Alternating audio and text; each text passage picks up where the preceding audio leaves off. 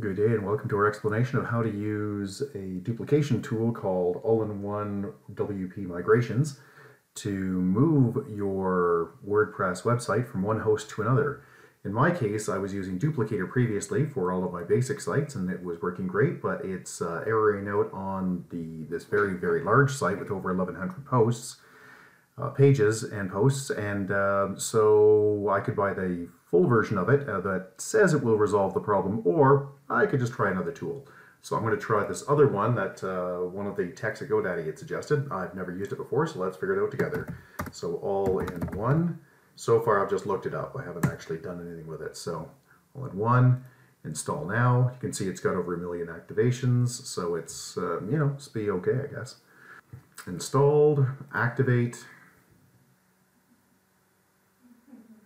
It's also rated 5 stars, which was kind of nice. Okay, now here I see all-in-one migration on the left.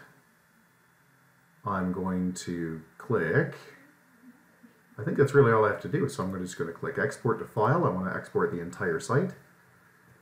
And I'm hoping this is just as simple as Duplicator was. This is a very large site, so I expect this to take some time, so I'll speed this up.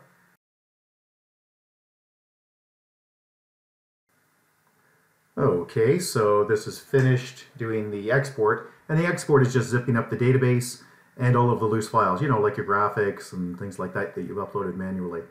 And mine's about 1 gig, so it's going to download it. It says another 15 minutes. So we'll accelerate through this as well, and we'll come back when it's downloaded and show you what to do with the other side. So at this point the file is downloaded, yay. And now all I have to do is go to a new WordPress site and add the plugin and then import that file, which is easy enough to do. However, in my case, I don't like the way GoDaddy names their databases.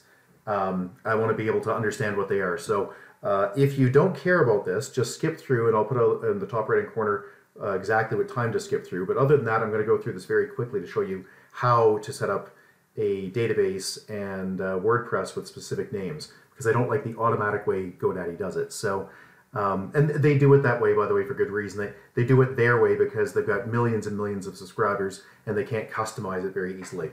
So everything has to be named with numbers and that are unique. But from my end, that's a pain. So what you have to do is go into after your cPanel and click on MySQL. Create a database. In my case, I created one called URTech.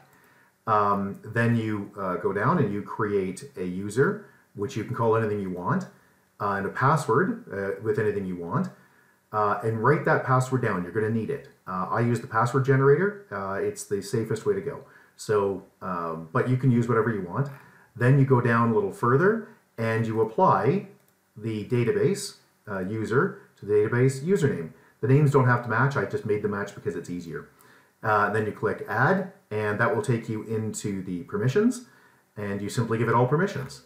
The next thing you need to do is go back to the home and go down to add-on domains and add in the name of the domain that you would like and where you'd like it to go. And then just click Add Domain and it will show up.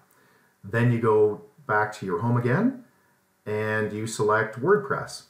And you install it wherever you would like it to be. So click Install this application.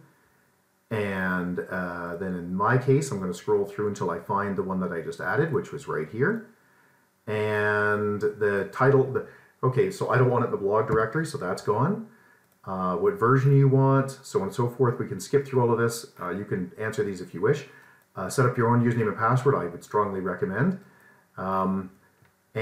Here's the part that gets interesting. So you select the database, and let me choose an existing database, and you simply put in which one you want. So you select the URTech one, and off you go. Put in your information and install, and it will install where it needs to be. Okay, so that is how you can create your own database with your own names and keep everything happy. If you don't want to do that, you want to make it simple, as I said, ignore all of that. Simply go into your cPanel, click WordPress, and create a nice new site. So you create a new site as you see fit. Any way you get to it, get to it. Now in my case, the next thing I need to do is change my DNS.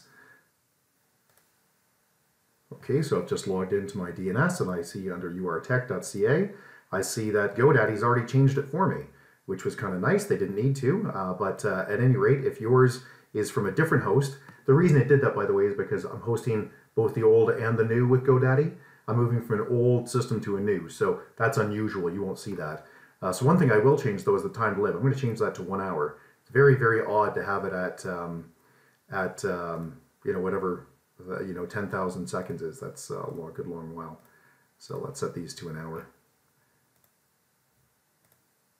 You don't need to do this, it's just what I want to do. So, okay, so the DNS has changed. So theoretically, this could take up to 1 hour for the DNS information to get to my local provider, where I can go to the new WordPress site that I just installed and get into it.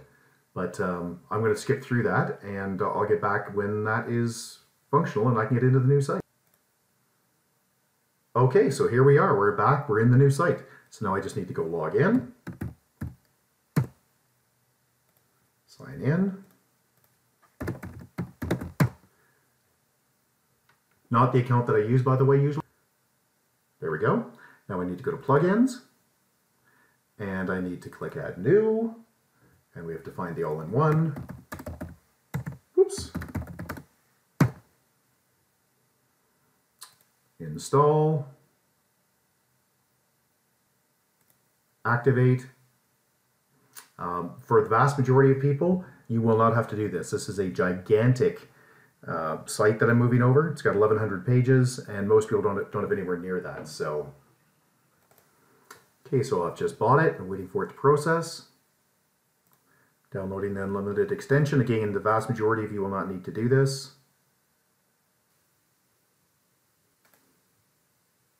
So you go to your plugins, you select upload plugin, choose file, wait to the zip, install now, activate plugin. Okay, so don't deactivate the original one. You need to have both the all-in-one WP migration and the unlimited extension. So go into the all-in-one migration and select import. Import from, file, and I'm going to select my giant backup, which is this one here. And I'll come back in a few minutes when this is done. Okay, so this is done, and it's saying the import process will overwrite everything, basically. So yep, do it, buddy. This is going to take forever, so yet again, I will speed through this. All right, so this is finally done. This took over 1 hour, and so I've just decided to cut out all of the junk that you didn't have to sit and wait for. So it says we need to perform 2 more steps. You must save your permalink structure twice.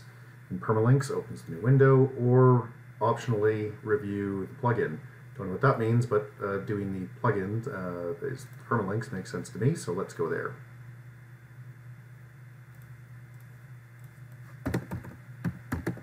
Again, that's not the username I use normally. I only have it set up for this.